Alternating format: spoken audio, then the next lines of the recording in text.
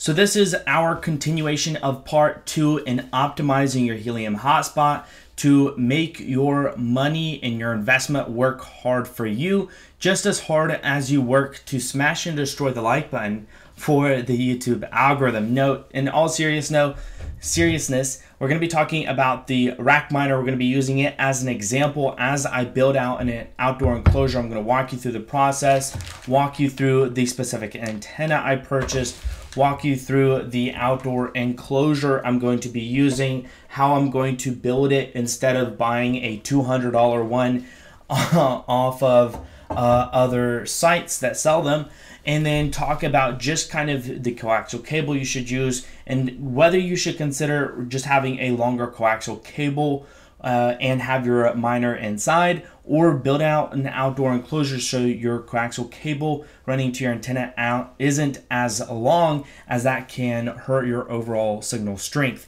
So we're going to get into, kind of like I said, the technicals within this 3-part series. The first one was just kind of briefly going over some of the details, some of the terminology that you're going to have to know. And in this video, we're going to take some of that and use it. So I do hope that you do find a little bit of value in this video. And if you do, all I ask in return is you smash the like button for the YouTube algorithm. If you've yet to subscribe, hit the subscribe button, turn on all notifications so you're notified when I drop a video. And if you do want early and exclusive access to opportunity in the stock market, cryptos, mining cryptos, there will be a link down below in the description for the private Discord. With that being said, let's jump into the video.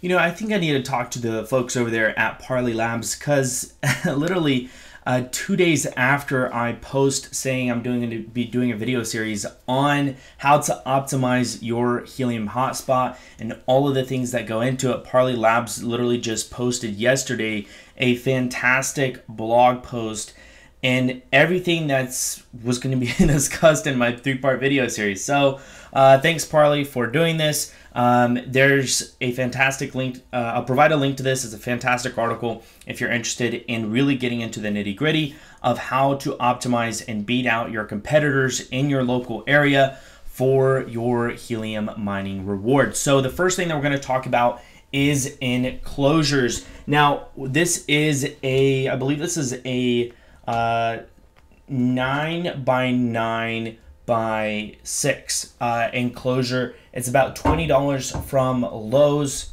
and relatively inexpensive. The one thing that you'll have to have, because if you are going to be putting your rack hotspot or your Nebra, is you're obviously going to have at least to drill a hole in the top and drill a hole in the bottom. One obviously for your coaxial cable to go up through the top to go to your antenna, and then one for your power cord to go up in here. So that is obviously going to be another thing. And then if you are going to be running Ethernet, you would have to have another hole for that. At least that's what I would recommend. So you'd have probably 2 holes in the bottom and then 1 hole at the top. And you do want to make sure that they are waterproof. So there are certain types of things that you can purchase on Amazon that allow you pretty much to have some of the best, waterproofing connectors within the actual device. This is what they look like. They just kind of go together. Nothing super fancy about them, but they are waterproof, super fantastic. I've had experience with these in the past and they work very well. So I'll be kind of doing later on, I'll be doing a video of me putting this all together and showing you how it works and some of the results I'll be getting. But enclosures are very, very important. The problem is it's kind of a monopoly between Parley Labs and CalChip over enclosures. Parley Labs just sent out an email earlier talking about their Bobcat enclosures that they were coming out with. I think it was Bobcats or maybe it was Nebra enclosures, but realize these enclosures are upwards of about almost $200 if I remember correctly. And that's quite expensive. Obviously they have like a whole kit sometimes that comes with it, but if you go and get your own stuff all together, you can get it almost at half the cost. So you can go and get the 9x9x6 box from Lowe's. It's a conduit box, or I have been told by people in my private Discord that this is a very popular one on Amazon as well. This is the 9x6x3 extreme broadband heavy duty weatherproof multi-purpose enclosure, and that's a mouthful. But as you can kind of tell, it looks like it can fit most hotspots. Like this one is, like I said, I'm pretty sure it's a 9x9. The only concern that I would have with this one is it would be very, very tight on the Nebra or the Bobcat. So that would be really the only concern I would have. But for the rack hotspot, such as this one right here, it would be a fantastic fit. And as you can see, it's $18.75, much cheaper.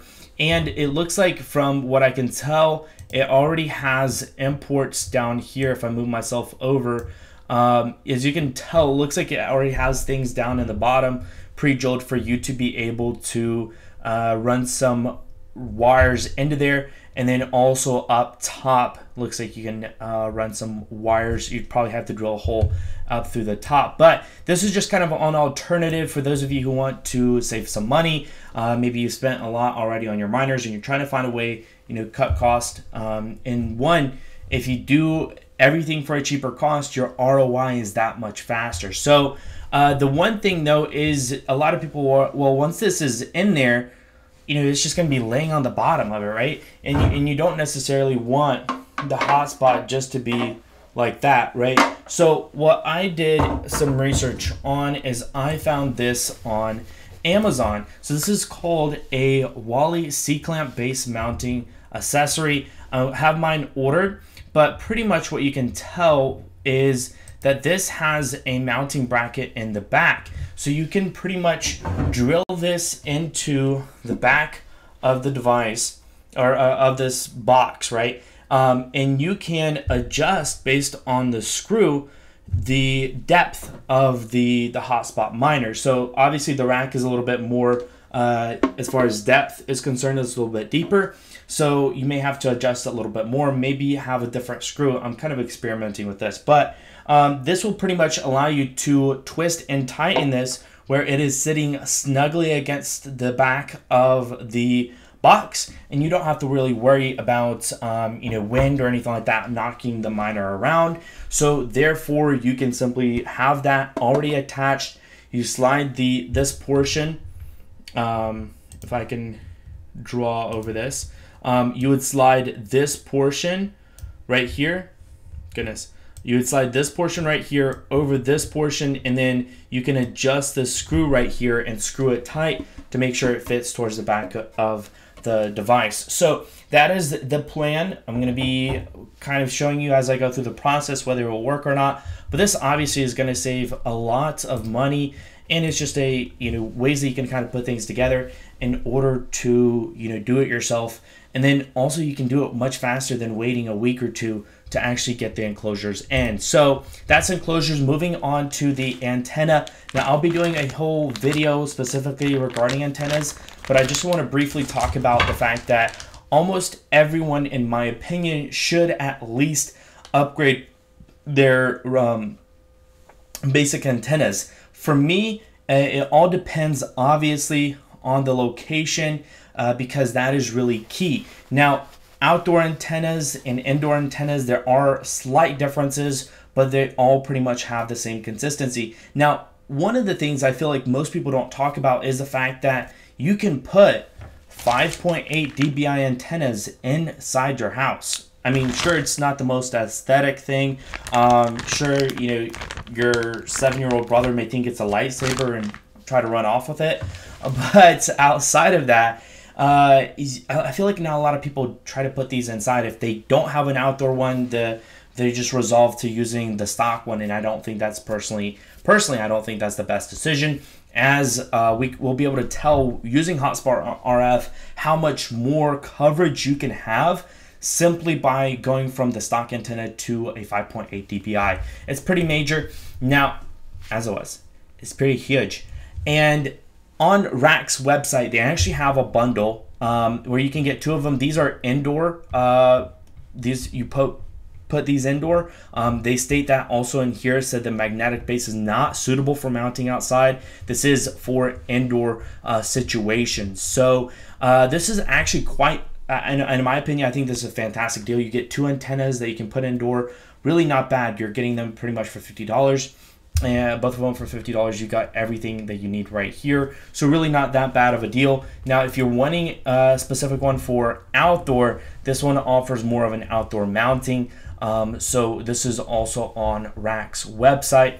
Like I said, $40. Really can't beat that price when it comes to getting an antenna and getting all the things you need for it. Now, there's going to be a lot of debate between people who say use this cable, use that cable, different types of cables. And it all sometimes does come to the use basis of your overall connectivity. So the type of cable you use mainly depends on how far your hotspot is from the antenna. If your hotspot is an outdoor enclosure where it's only a foot or two away from the antenna, you'll be fine in using the included pigtail that comes with the antennas, which you saw earlier. The type of cable you use matters more when you're doing long runs of coax cable. The general rule of thumb is that under 25 feet, you are okay using LMR 200 cables. So if your hotspot is less than 25 feet from your antenna, you can use LMR 200. But if anything is over 25 feet, you would want to use LMR 400 because it has lower attenuation over long runs. And maybe many people refer to attenuation as dBi loss. See the chart below, and it talks about some details here. Now, you can use the chart that is on here on Parley Labs website. They do a pretty fantastic job kind of breaking down everything here as far as the length. So if you do 25, 50, 100, 25, 50, 100, as those are typical standard lengths of coaxial cable, and it kind of shows you the overall attenuation or the loss of dB based on the length of the cable. As you can see, it is much better for the longer the cable with the LMR 400 as it is with the 200. Now, these small individual things, and this is specifically in the EU talking about this again, is that these small individual things as far as placement, the type of cable that you use, the type, if you're going to have an outdoor enclosure, you're going to set it inside. All of these small little things come together, whether it's saving you money, getting a faster ROI, or just getting better coverage. All of these things add up. And so this is an example that was shown. So RG-58 cable RF signal insertion loss over 10 meters to 30 feet at EU 868 megahertz. Frequency is nominally 5.8 dB. But that's only 56.4 efficiency. Now, the LMR 400 loss over 10 meters, so over 30 feet at EU, same frequency, everything, is 1.4 dB, much higher coverage, and 74.8% efficiency. So that is a big deal, right? So what you're going to see is that these small things all play a role. Now, one of the last things I want to really talk about is whether it makes sense to put an outdoor enclosure outside and have a shorter cable, or have the outdoor enclosure inside and run the cable all the way out. So a lot of that depends on your situation. If you have somewhere to place and mount it outside, the shorter the cable is, the more strength of your signal will be. So that is typically going to be the best alternative. But if you don't have any alternative and you don't have maybe any place to mount a enclosure or anything like that outside of your home, then at least have the ability to run a cable out and maybe even just mount something such as this antenna. You can see if I go to the right side of the camera how long that is. It's really not that long, and at least be able to mount that. And at the worst case scenario, be able to get like an indoor mount such as the one off of Rack, where you have a 5.8 dBi antenna, maybe inside your house. Hopefully your third cousin's not using it as, a lightsaber.